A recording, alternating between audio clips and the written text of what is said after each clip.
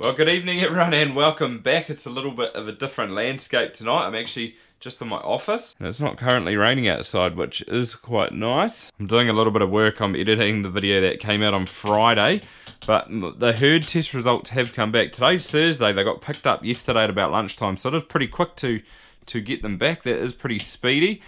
So just go through a few things. The somatic sow count is 97,000 average, which probably not as low as I'd like it, but that's still not too bad. Milk solids. So per cow we're doing 1.53.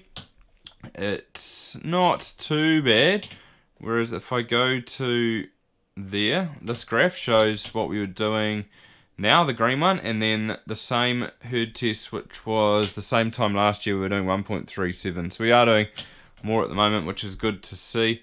And if I click down here too, the heifers on average are doing a kilo or 1.02, and this time last year they were doing 0.89. So it's good to see that we are ahead on that front.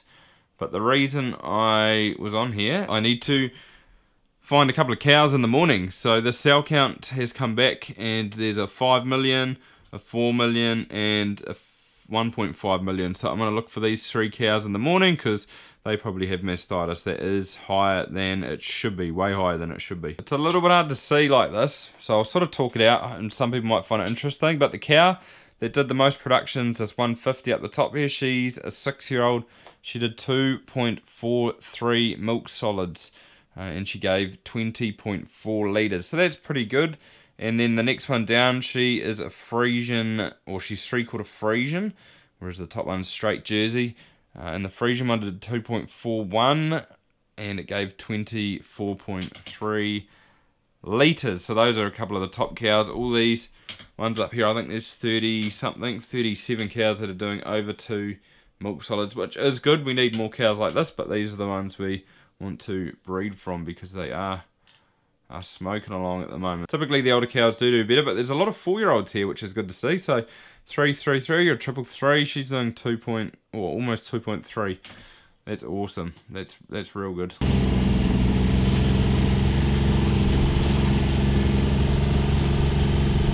It's been blowing a gale all night with little scattered showers coming through. It's pretty wet out there and cold. It's really cold today. Look how dark it is. We changed to daylight saving the other day. That means our clocks have gone forward, going into spring, and the mornings are just real dark. I hate it when we change over. Even the cows are a bit fed up. This herd's not so bad, but the young cows when they were in before, they were a little bit more flighty than normal. It might be the wind, but they were just kicking their cups off a lot more than normal. They usually don't kick their cups off, but every row there seems to be a couple, so they're sort of fed up. They need a bit of sunshine too. I've written the 3 numbers on my hand there. I know 230 always comes in the last row, so she'll be easy to find. It's just the other 2. And annoyingly, when I bring the cows in the morning, Dad usually cuts about, not quite half a row before I get down into the pit. By the time I sort of shut the gate, let the first herd go. And the cow I was looking for, 141, she was the very first cow in, so what are the chances? But I did take the cups off. She had milked out for a little bit, and you really want to get the first milk because that is that'll sort of give you signs of which quarter might be infected. But I will just have to check her tomorrow because they looked all fine. Like I sort of had a look at the milk and it was all milky, but yeah, I need to see it from the start. As I was cupping on before, I realised, I'm pretty sure I know which cow 274 is. She's a little black and white cow, something that looks there, over there. Yeah, there she is. Sweet, that's easy. Instead of hunting through the rows trying to find her, I can just wait till she comes in. It's a little bit hard to see, but straight through there, right there is a kiwi fruit block. And by line of sight, it's not very far away at all. When the wind's blowing, right, I don't think you guys will be able to hear it. I can't hear it at the moment. Oh yeah, I can just hear it. It sounds like a helicopter rotor. So they must have the fan on there. I know there's some green kiwi fruit over there, and there is also some gold. And they put the fan on if they think there's going to be a frost, or I'm not sure why it's on at the moment. We're going to get a frost this morning with that wind, but maybe it's chilly and it's to help the fruit set or something. But when I got to the shed first thing this morning and it was dark, I could hear it and it sounded like a helicopter. I don't know why it's going at the moment though. I don't know much about kiwi fruit, to be honest. Look at that though, there's a bit of blue sky up there. That is awesome. It has sort of cleared up. Doesn't look like there's any showers around at the moment, but you never know.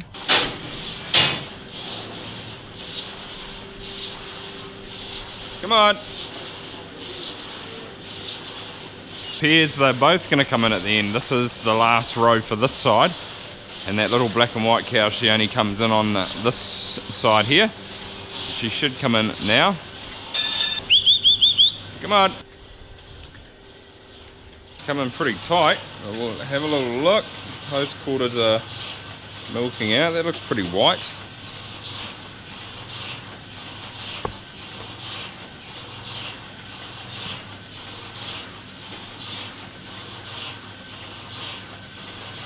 Oh, they all look fine.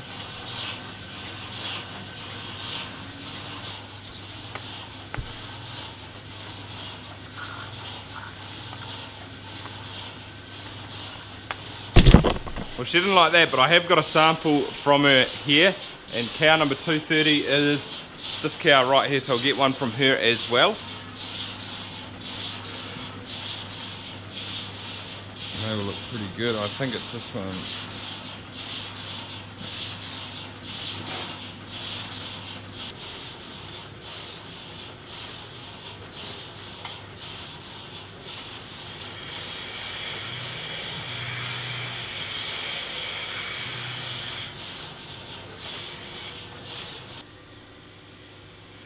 So I've got a sample from each, and what I did is I took the back left one from her, or left hind quarter from her.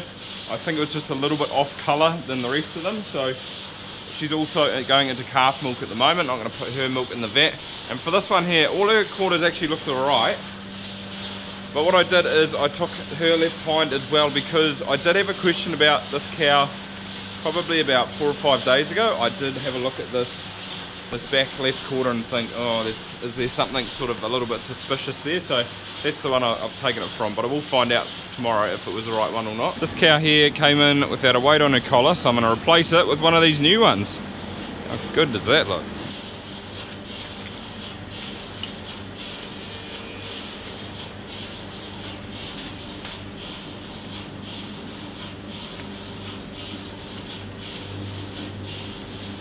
Oh, it's so much easier getting it on with that new. Yeah, it does look a lot easier. Might be a little, that's a little loose.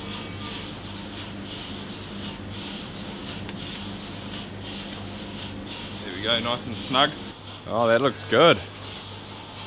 Really good. I've got my samples here, and the reason I took them is because I am going to run a bit of a test. So I'll grab a couple out of the box.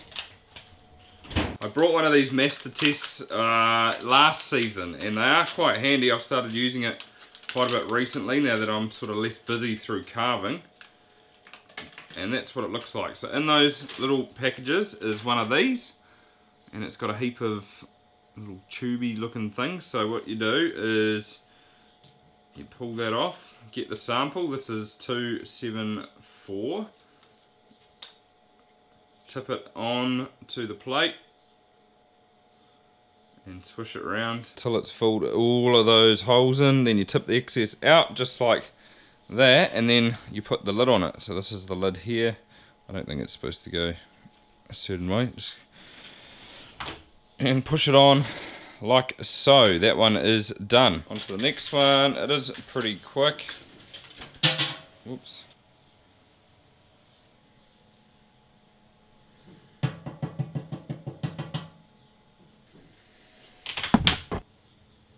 You don't actually need much milk for it. That's the leftover tubes there, and I tipped quite a bit of it out. But once I've got these, I'll take them. And this is the little box here. So pull the lid off. See, I've already run one. That was from the other day. And we'll put these in. So we'll put 230 in first. There is a right way you have to do it. See, it's got the arrows at the top there. So you just put that in that slot like that. And then you put that one in there. Put the lid on. Clinical box start. And then once you get to this, you put the number in, 2. It's pretty easy, 230. You put the quarter, rear left. and start. And we'll do the other one too. Box start, it's exactly the same thing.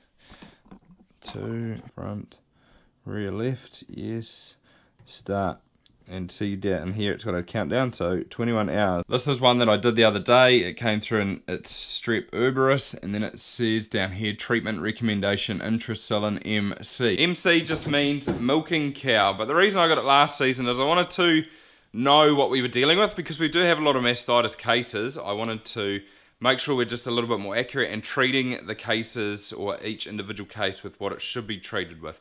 These tests, these are $25 a pop, I think they are, and you buy them in boxes of 10, like just what I got out of the fridge. I bought 2 boxes last season, and I've pretty much just finished the first one now. So during calving, when we were real busy, I didn't bother running them through the machine, just because I just didn't have a lot of time.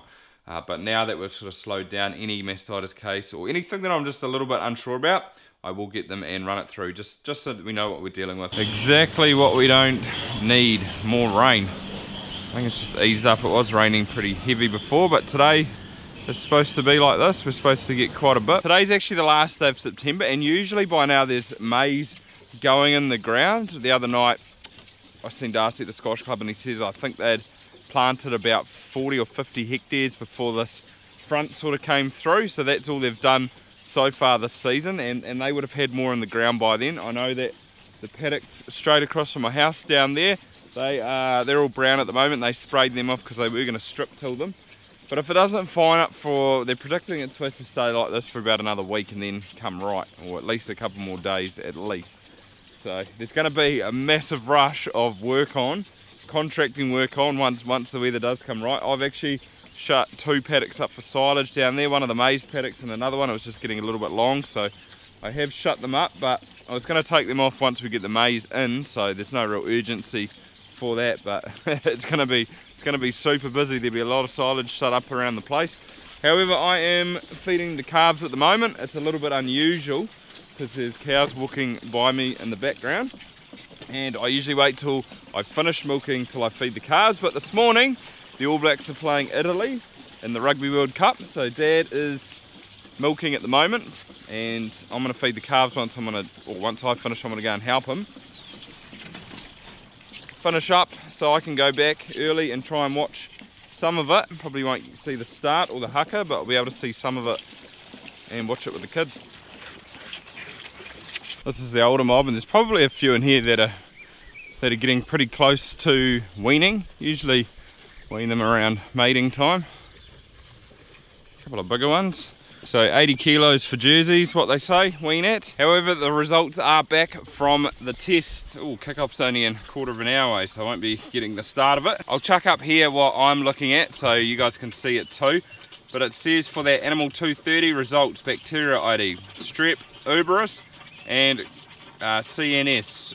Then you go down the bottom to C, treatment recommendations, contact your vet. So of course it's a Saturday, but I actually text Briar and asked what do I do, and she said give it intracillin, and the reason it came back is because it's picked up sort of 2 environmental forms of mastitis, but intracillin should do the trick.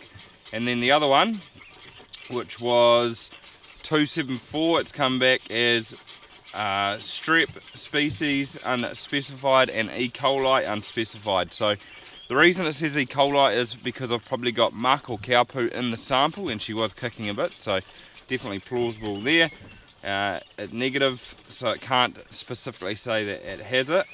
And also it says treatment recommendations, call your vet. So I asked about her turn. And because the cell count's so high, the easy thing to do might be to give her an injectable form of mastitis treatment, and then we sort of, it was a bit hard to see which quarter it was too, so then it sort of clears all that up.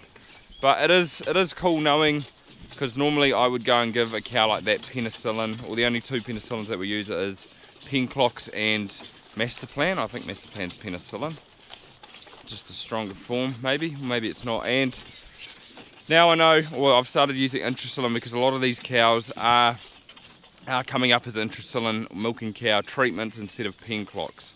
So it is pretty interesting in that aspect. I need to go and see what the price of intrasilin is compared to penglocks and see if we're making a saving. Could be, I'll find that out and I'll chuck it up here. Hey. Dad, I'll show you how many points I've got. Look how many points I have got. Well, they've got heaps. Yeah. The All Blacks winning.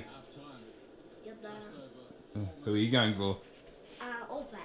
Game over, 96-17. We're always going to beat Italy, but that is the definition of a bit of a hiding. I don't like my chances against South Africa or Ireland this World Cup. I think Ireland is the team to beat. They're looking pretty strong, and it would be quite cool seeing a team that hasn't won the cup hold it up at the end of the tournament. But I actually haven't watched that much rugby, to be honest. I've sort of been following rugby league for the last couple of years. I just find it a little bit more exciting. I think it's sort of faster pace. All the penalties in rugby and penalty advantages sort of annoy me, so I sort of went off it a little bit, but I do watch the All Blacks when they're on and if I'm home. But in conclusion, because I was in a little bit of a rush this morning, I did treat that 230. I gave it intrasilin, got the right quarter, so actually the cell count dropped, and this morning's pickup, it dropped by about 30,000 by putting those two cows in the test bucket into calf milk. So I've treated her, she's bang on. The other one I didn't treat, I left her. I definitely know I got the wrong quarter now, so it wasn't the back left, it was the front left. It felt a little bit hard this morning when I pulled the cups off, so I've sort of got two options. I can go and retest, or I could just treat it with like an injectable.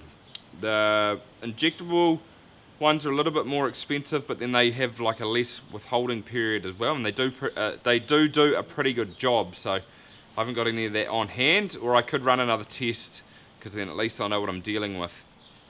But I think, I'm not sure what I'm going to do yet. I've got to think about that.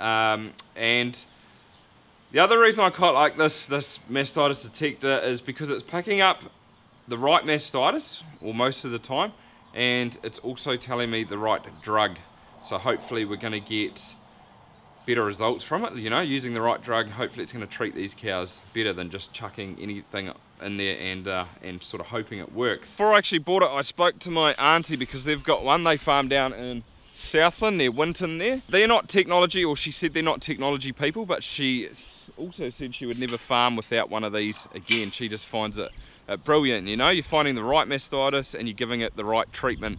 Therefore, you can be saving money, and you can also be having a better effect rather than just throwing any penicillin in it and hoping for the best. So that is sort of the reason I got it, and it is pretty interesting too. All this information that I get sent in the email actually goes to the vets as well, so they can have a look, and then at the end of the season you can be like, oh well, you know, you've had this many cows, you know, all through environmental mastitis, or you can just keep track of it. So it is pretty cool. There's so much cool technology out there in the dairy industry. You've really just got to pick what fits your system, and it all does come at a cost. That machine cost me $1,300, which I thought was pretty reasonable, and then like I said earlier on, it costs $25 per test. But fast forward a couple of days and look, it's actually a bluebird behind me. So what happened with that cow number 274, I tested her front left quarter and it came back positive for CNS, I think it was called, which recommended to treat it with this albiotic. I've never actually used this before, but that's what it says, so I have. So hopefully that clears her up. She is a nice little cow. There's also one other bit of technology that I wouldn't mind getting as well, and that is a digital mastitis reader. We used to have one, a Technofarm one, where you'd squirt each quarter onto, or a quarter at a time, onto the little tray, and then you'd press the button and it would give you a digital reading. It was awesome. We used it heaps, but it broke. We sent it away to get fixed, and